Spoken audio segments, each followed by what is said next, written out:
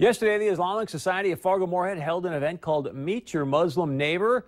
Good turnout, roughly 400 people attended. So with us tonight is the event's chairman, also a recent graduate up at UND, got his doctorate in English, Mosab Bajaber. So now you or your parents are from Saudi Arabia, you've spent some time there, so I want to kind of get some context on your take on, I think what a lot of people are seeing as well is they're concerned about Sharia, really come to the United States. And so I guess my question for you is, are you okay with the secular governance?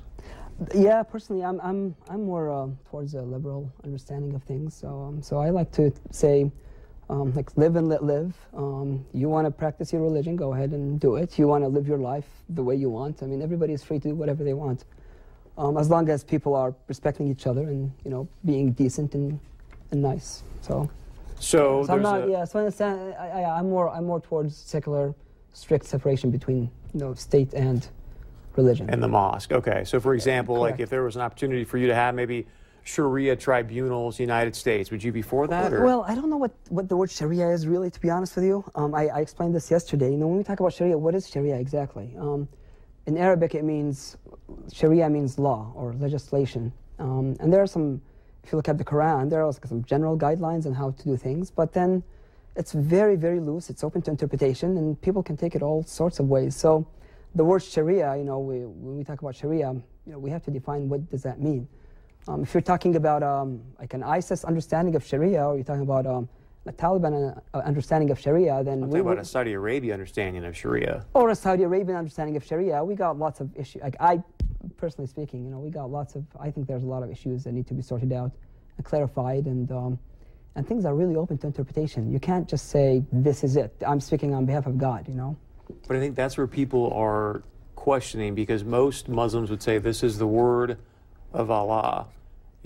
Dot the I's, cross the T's, word of Allah, the Quran. And my understanding is that when he went from Mecca to Medina, that's when it really became more of a law, a political ideology over than more just a religion. And so they're saying, hey, when we follow this, that does constitute Sharia. Is that semi-accurate? Or? Well, you're talking about the Quran? Yeah, the Quran is it's an old text, so it's a 1,400 years old text. It's written in Old Arabic, and it's very, very, it's open to interpretation. So it depends on who you are and what political background you come from, and a lot of people take it all different sorts of ways. So should the U.S. Constitution trump Sharia?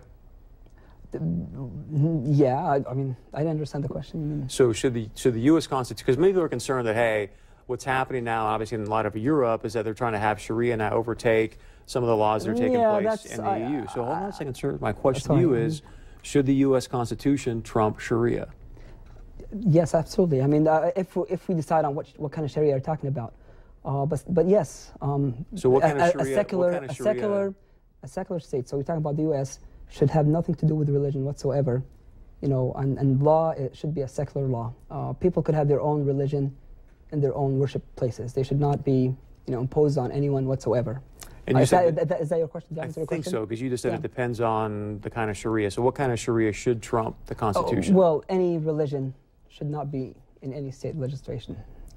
That's my personal opinion. I don't know about many people, but as I told you, I'm not a scholar in these issues, but this is my personal opinion. That's why I appreciate you being here, because again, I think people just want to have this conversation. And so one of the things, the Muslim reform movement, we had Azra Nomani on a while back, and she's kind of leading this Muslim reform movement, if you will, saying, hey, we want a secular government.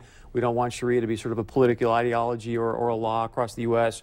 And again, you being from Saudi Arabia, I know they got some tough rights for women. So my question to you is, one of the things this Muslim reform movement is we support equal rights for women, including rights to inheritance, witness, work, mobility, personal education, and employment.